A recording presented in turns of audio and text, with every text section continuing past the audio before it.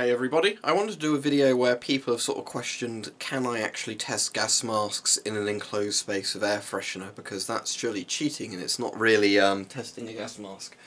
So obviously when I do gas mask test videos I just use air fresheners like this and I spray quite a lot in an enclosed space. And if you're familiar with air fresheners, sort of deodorants, that kind of thing, when you spray a lot in an enclosed space it sort of really gets down you and it's not a pleasant thing. So the point is, can I wear a gas mask and will it stop me smelling it and will it stop me choking on it? And the idea is obviously yes, a gas mask will do that if it works. But a lot of people said that's not a real test, because if you tested a real gas then the gas mask would fail. Well, maybe yes and no. If you had a really old gas mask and you tested something like blister agent against it, then yeah, there's a chance that the blister agent might actually damage, the weaker parts of the mask and the mask would fail. But against most things people are interested in with a surplus mask, that's not the case. Now, what you have to understand is, as I've said before about ABEC filters, you have organic vapour, inorganic vapour, acidic gases and sort of ammonia-based gases. And most NBC or CBRN filters give you the sort of full ABEC thing. Some of them I think are just technically ABE rather than ABEC, but regardless, the organic vapour and inorganic vapour bit is the most important part, because basically stuff like this isn't actually organic vapour. Stuff like chlorine gas is an inorganic vapour.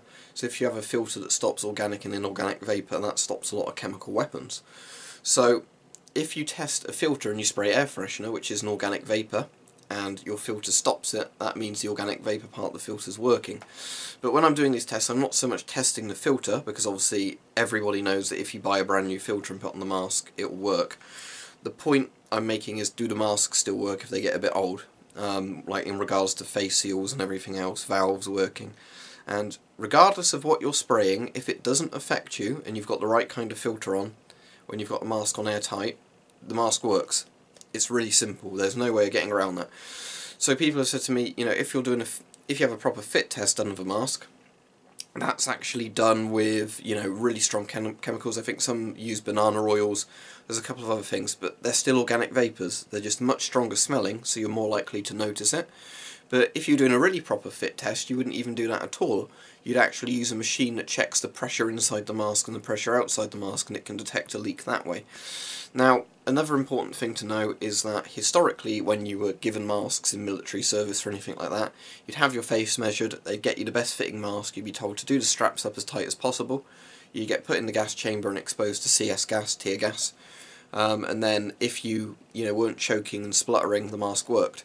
And again, that's not that dissimilar from what I'm doing here. If I had tear gas, I'd happily test the mask for tear gas outside somewhere in a shed, but in the UK you can't exactly buy tear gas as a civilian. So the point is though, CS agent is actually a particulate, not a vapour, but this, same thing still stands. If it can't get into the mask when you've got a filter on it, the mask works. There's no getting around that. So to say, your tests are inaccurate because you are spraying something in the air that's really easy to block, no, it's still an organic vapour. Gases don't have this magical qualities, they fit into certain groups, and if that group is stopped by the filter, then the mask works. And as I said, I'm not testing the filters per se, I am testing the masks.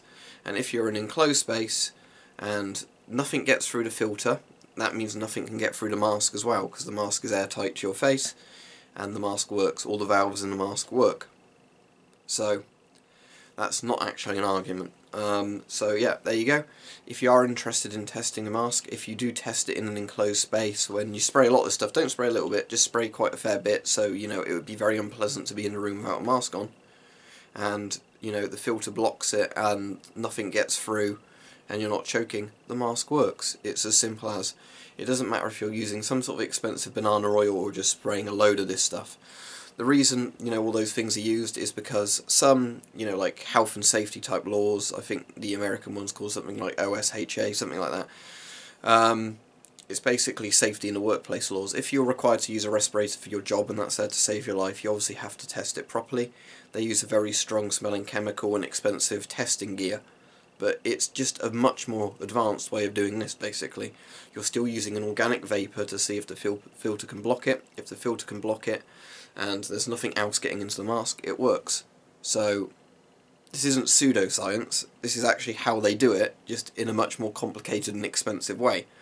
So there you go. If you're wondering if these tests worked, they do.